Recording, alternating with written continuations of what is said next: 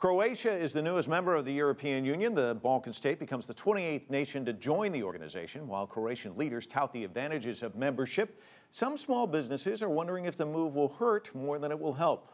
Roee Ruttenberg has more.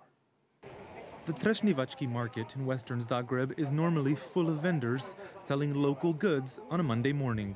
But this Monday, hours after Croatia became the 28th member nation of the European Union, the market is half empty. Vendors like Liliana Dumic must now comply with EU guidelines, requiring, for example, that they keep an automated log of all transactions on new electronic tablets. How can a villager sell potatoes and onions and at the same time work with this register? Can she? Of course she can't. But some say membership is good for business. Elka is a Croatian cable wire manufacturer that does around $100 million of business annually. Its bosses estimate that EU membership will save the company around 1% in costs each year. We are mainly exporting and our market is European Union, mainly. Also our raw material coming mainly from European Union, so all barriers which we had before now will disappear.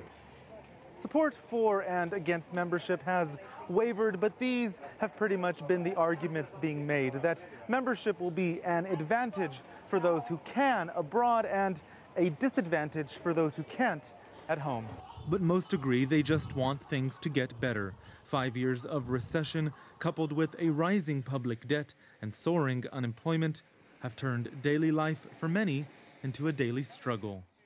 Maybe later things will get a bit better, I don't know. But right now, expenses are really high. We need to wash 10 to 15 cars each day just to survive.